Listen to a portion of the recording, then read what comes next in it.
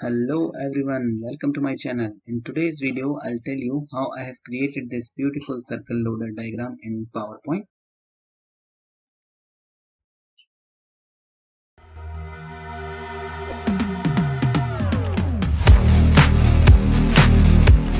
Okay, so let's open a new slide. So I'm just inserting one blank slide here. Okay, and let me copy paste this image and this rectangle from here. So I'm just choosing it here and let's bring this cover back on top of our image. Okay, now let's inside one text box here and let's write 0 1 2 3 4 5 6. Okay, and let's increase their size, let's say somewhere around 60, and let's reduce this size. Okay, and then make it bold, align them to right, and let's bring them somewhere into the center of this horizontal guide. Let's duplicate this and let us add more numbers to it. 7 8 9, then 0 1 2 3 4 5 6 7 8 9, 0 1 2 3 4 5, something like this. Okay, let's select both of them and let's select this color as this blue, and let me select this one more time and let's place it here and replace this numbers with a percentage sign. Okay, we are good. Now let's add one rectangle here which will act as a cover for this. Okay, perfect. And for fill, I'm selecting the same color which is my background, like white color. And similarly, I'm just creating one more copy and let's keep this copy on top of this. Okay, I think we are good. So we have cover here, we have cover here, and in the middle we have this number.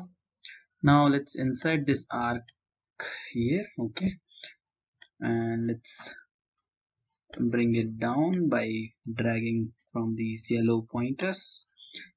Let's make it a little up and let's drag them a little further down. Okay, I think they're good. Now let's increase the size for this. Okay, I think we're good. Let's align it into the middle of this slide. Okay, I think we're good. Now let's open the format shape window, and for this solid line let me select its weight as 15 points and this cap type let's select as round. Okay, and for this transparency also let me change it as 50%. Now let me create a duplicate of this arc and let's align it back. Let's bring back the transparency for this, and if you open the selection pane you have two arcs here. So arc 9 is our transparent one, so let us quickly hide that. Okay, now let us insert one circle and let's place that circle on top of this arc. Let's align them and let me bring this arc on top of our oval, and for this oval let me select some other color so that it is visible. Okay, and why we are doing this, because if we rotate this sometimes it doesn't rotate perfectly, so I'm just including one circle here so that we'll merge them as a group. So let me do it quickly. For this I don't need any color, I don't need any outline, I'm simply using it just to make a group. So I'm just making group by pressing Ctrl G. Now if we rotate this it will perfectly rotate into a circular form.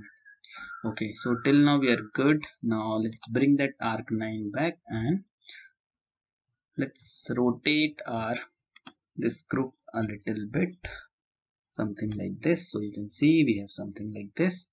Now if you click on this arc, let's reduce its length.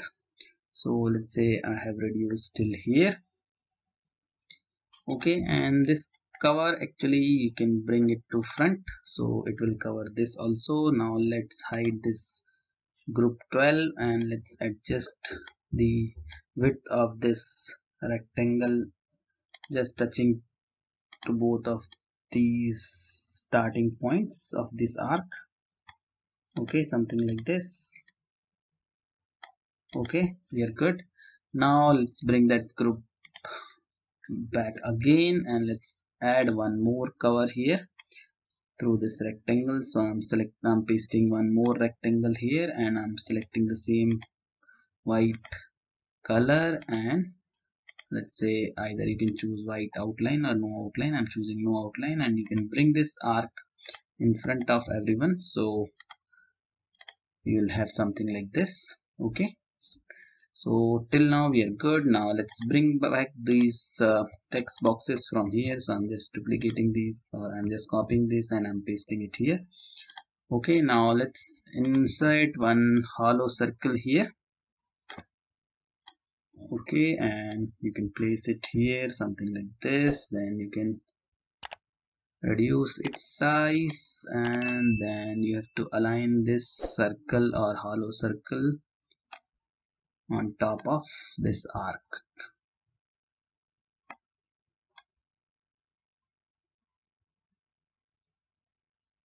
Okay, perfect. I don't need the outline, so I'm selecting no outline for this arc as well, and I'll add one more circle on top of it. So let me select this oval shape. Let's insert one more circle here. Okay, and I don't need any fill for this, so I'm selecting no fill. For outline, I'm selecting the white outline, and I'm just choosing this width as around 15 points. Now you select only this oval, and since this is a line only, so you can select this dash type. I'm selecting this dash type as like this. Okay, so we have something like this. Now you select both of them and you go to merge shape and click on this subtract. So you will have something like this. Okay, now let's bring it back to its original place. Press Ctrl and Shift and increase its size a little bit. Okay, now since it is all white, so you cannot see it, so for time being I'm changing its color to black so that it is visible. Okay, I think this is good. Now we have this group. Okay, so we have to duplicate this group and let's align this group back to its original position. Okay, and now you have to press this Control and Shift key, and then you have to drag it a little bit here. Okay, now for this new group, actually this arc, let me select some other color. So I'm selecting this blue color, and let me reduce this width to somewhere around 8 points. Okay, so till now we are good. Now what we have to do, like for this entire rectangle, will bring it to the front so that it will go behind, but as you can see, like this text box has also gone behind, so let's bring it front. Okay, then you can see like this is this rectangle also needs to bring it up, so let me right click, and this also we should bring it up. Then you can select this arc 9 and you bring this on top of everyone. Okay, so we have something like this. Now let's increase this size so that it will cover from here, and if you see this new arc, it is appearing from here as well, so let us reduce it a little further. And this free form, actually it will come above this group 19, and then you can select this outline color as white. Okay, so you'll have something like this.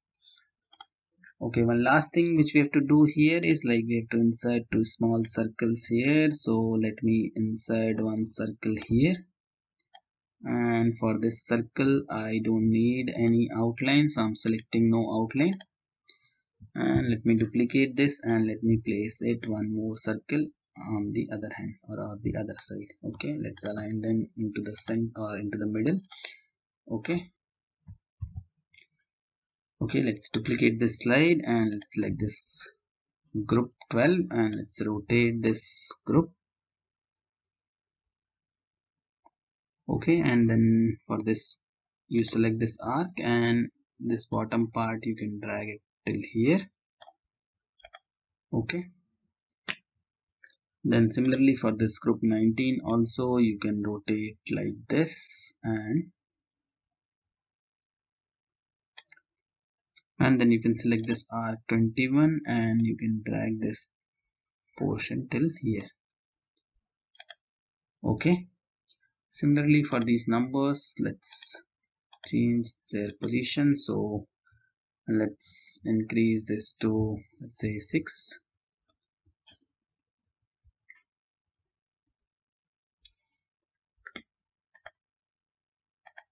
and this is, let's say, it is going till somewhere around 64 or 65%. So let's bring this 6 till 64. Okay, perfect. Now let's apply this morph transition on this and you're good. Let's see how it is playing in the full screen.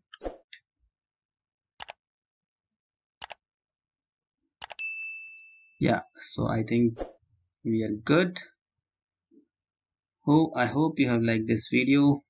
Please don't forget to like, subscribe and share my channel.